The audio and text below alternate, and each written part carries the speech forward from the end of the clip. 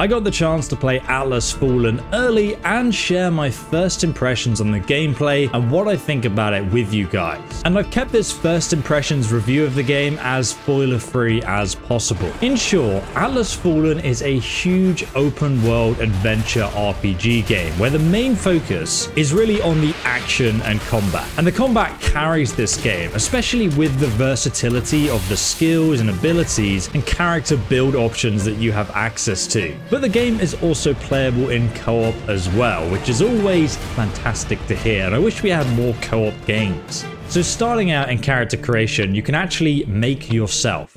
I don't mind playing as a fixed protagonist in most games, but it is nice to be able to put the roleplay in RPG now and again. And to that end, you can make a male or female character, and you have awesome beard options, which is very important to me. Then we jump in to this huge open world desert, which is kind of weird because I've not really explored a game that's only based in a desert. It's full of sand dunes and the remnants of an ancient civilization that's now clinging on to life as all these mythical sand creatures take over. Now, I actually really like the design aesthetic of this open world, mainly because of how your character traverses through it. I mean, you literally surf across the sand dunes like you're ice skating. It looks cool, and it makes traveling across the dunes way more interesting than it would be if you were just walking everywhere. I mean, who walks? Walking is for losers. Look at this. I feel like not many video games put that much effort into just how you move across the environment, so I appreciate that they've done something different there. You can also double jump and then dash in the air, and as you upgrade your gauntlet on your wrist, you become even more of a parkour god, able to jump, dodge, and dash in different combinations to traverse the environment. And really, as you put these movements together while in combat, that's where the game really does well. There's also quite a few puzzle aspects to the open world environment as well, like raising a structure from the ground to access a ruin that you couldn't otherwise climb, and then you have to jump across that ruin to gain access to some treasure or rare ingredients that you can use to upgrade your weapons or unlock more skills and armor. For the most part, exploring the open world of Atlas Fallen was really enjoyable, and climbing and exploring these ruins actually feels like you're being rewarded with secret little chests or lootable items that can either be sold to traders or various ingredients that you can harvest and use to upgrade your skills and abilities and so on. I really hate it when games don't reward you exploring their environments, so I'm glad that they've ticked that box for me. But many of the resources you are gathering can be used to purchase or craft and upgrade your armor and abilities. The armor sets each have 3 upgrades each, and once they're fully upgraded, you basically unlock a trait, which will enhance a certain playstyle. Like this armor set here makes it so your combo attacks actually reduce your foe's armor for a limited time, allowing you to dish out even more damage. You can also dye your armor sets as well. And the abilities you can unlock in this game are actually pretty exciting, and they really change how you can play it.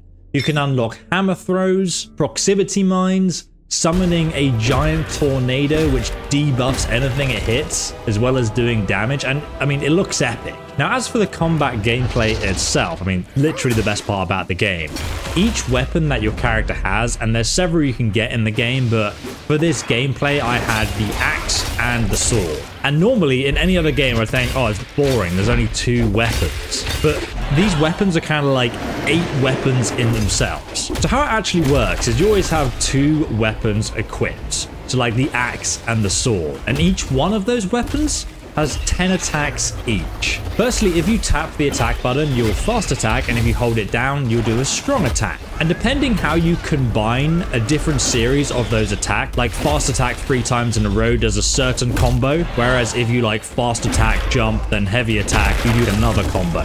So there's like 10 different combos for each weapon, and you can also combine some weapons with other weapons, and you get like these crazy sort of unique combat effects. Like, for example, the sword isn't just a sword. It turns into a whip when you do certain attacks, pulling you closer to the enemy, kind of like a grappling hook.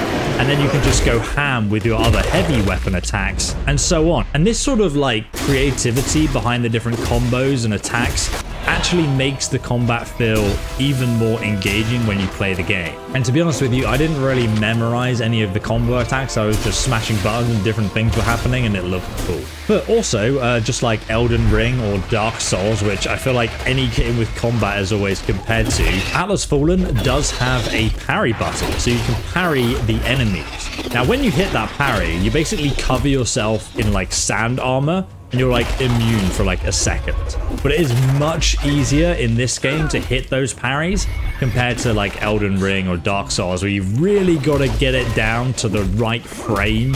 So instead, in Atlas Fallen, the enemies, basically their eyes glow red, so you know that if you parry now, you're probably going to hit that parry and then you'll block their attack completely. But if you don't want to parry, you can also rely on spamming dodge as well. And there's no stamina bar, so you can just unlimited dodge everything. But if you like dodge into an attack, you still get hit, obviously. And if you're worried about the combat, but you think the game looks cool, it has difficulty settings as well. Also, as you're in combat, you build up this blue bar at the bottom here, and that allows you to use special attacks, abilities, or even heal up as well. So just like in Bloodborne, you kind of have to be aggressively attacking to actually heal yourself, which I actually like as a game mechanic. And I would say if the combat of Atlas Fallen appeals to you, this is literally the best part of the game. It's why you're going to play it, and it's when the game looks at its best. Zooming around in the air like a parkour god, comboing enemies into oblivion. Now the big foes have like an extra layer of difficulty. They've got shields on part of their bodies, which you need to break before you can damage them. Now, one of the things I was quite happy with was the fact that the enemies didn't feel like bullet sponges. I was actually engaged in the combat and it didn't feel like I was just hitting a rock. But you get it, the combat's good. As far as side quests go and storyline, without spoiling anything, your character is fully voice acted, and the magical gauntlet that you're wearing, and you can upgrade, is embodied by a spirit that talks to you. So you'll often be talking to your glove as you're adventuring around. This object, it is powerful. It is an essence stone. But I found early on especially, the gauntlet was pretty annoying.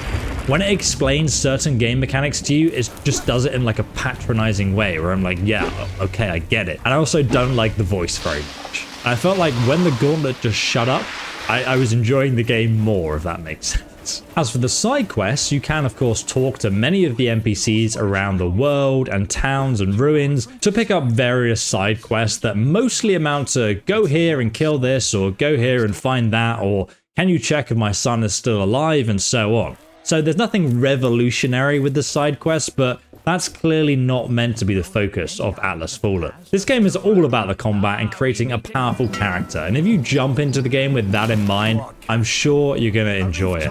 As for the storyline, I was only allowed to play a small section of the game, so I can't really give you a full impressions of what I thought of the story and if it's going to be interesting or any good to you, because I saw like a small snippet that wasn't at the start or end of the game. So I really can't tell you much about it until Atlas Fallen is released on May 16th. So subscribe for that, and I'll see you there.